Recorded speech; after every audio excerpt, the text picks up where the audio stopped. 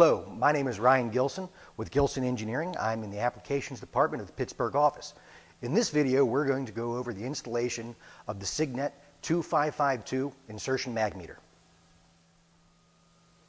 When you receive your 2552, the first thing you're going to do is remove it from the box. In the box, you're going to receive the meter itself with a protective cap and then a number of accessories. This is going to be your alignment tool. You get a tape measure, 2 stainless steel hose clamps,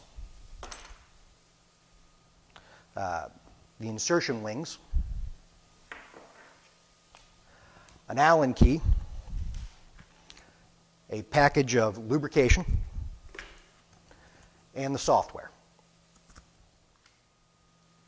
For the purpose of this video and demonstration, we're going to use the Signet PVC clamp-on pipe saddle and a 1 1/4 inch stainless steel ball valve. Now, first thing you're going to do is remove the protective cap on the saddle. Second thing you're going to do is utilize some Teflon tape, which we're going to skip that portion of that for the purpose of this video. All right?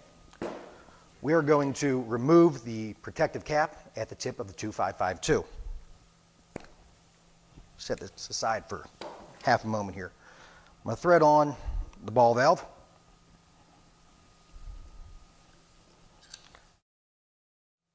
Here. This large chunk of stainless steel at the top is used to adjust the insertion depth. And you can see this will spin independent of the outer body.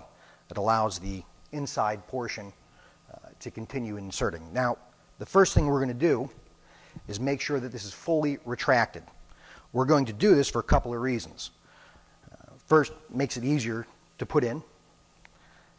And the second reason is just in case this ball valve is closed for some reason, you don't want to run the electrodes into the ball itself inside the valve.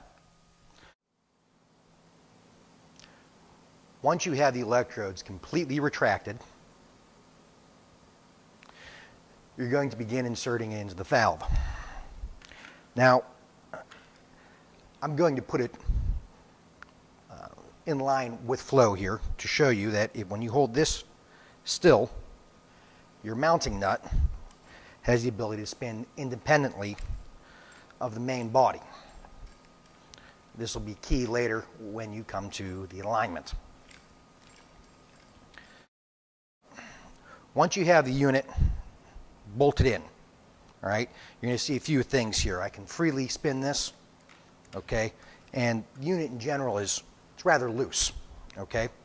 Now, before we start making our adjustments, it's worthwhile to take the lube out, and you can lube up the entire shaft.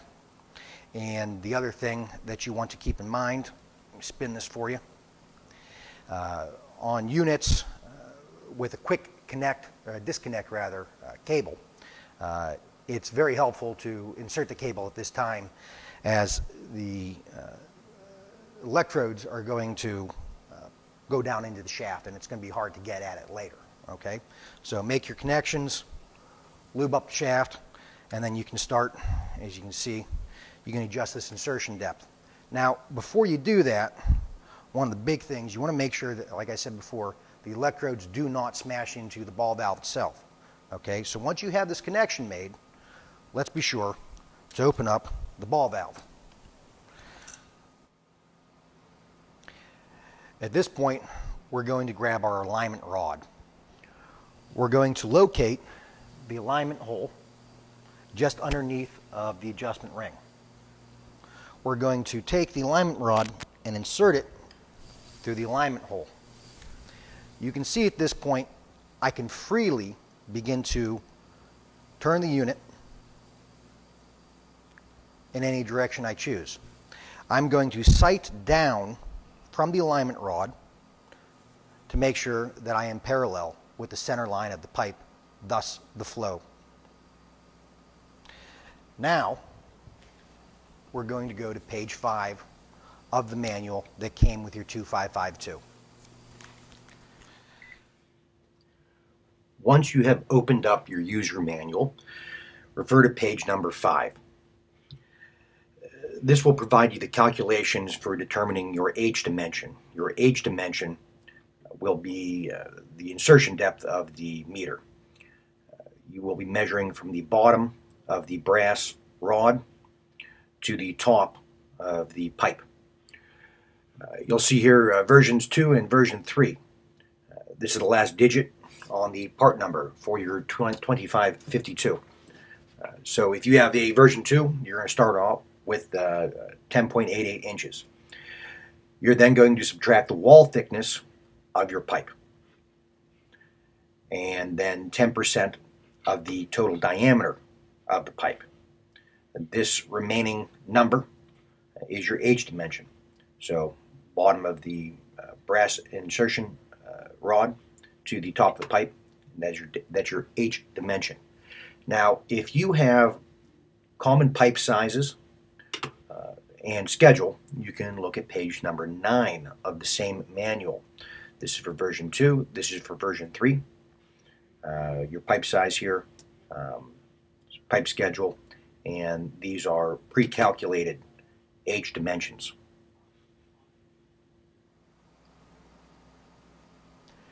Now that we've calculated our insertion depth with the supplied worksheet in the manual, we're going to come back to the unit and we're going to adjust the friction lock. At the base of the nut, you're going to use the supplied Allen wrench and you're going to snug this up.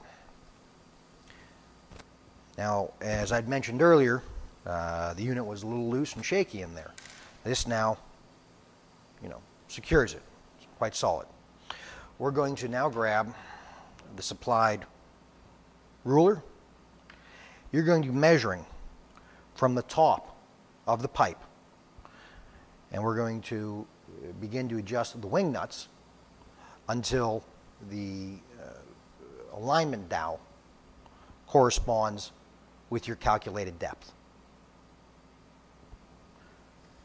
So I can begin to tighten the unit in, and it will begin inserting through the ball valve. Now that we have attained our predetermined insertion depth, we're going to remove the alignment tool. We're going to install the supplied stainless steel friction clamp that will deter curious fingers from adjusting the settings that you've worked so hard to put into place. These clamps will just clip on relatively easily. You're going to use a 10mm socket to tighten them into place. This will immobilize the adjustment collar once you have all of your points set. At this point, your physical installation is done and you're ready to go. This concludes the installation video of the Signet 2552 insertion mag meter. If you have any questions, please refer to the phone number and the website at the bottom of the screen. Thanks for watching, and goodbye.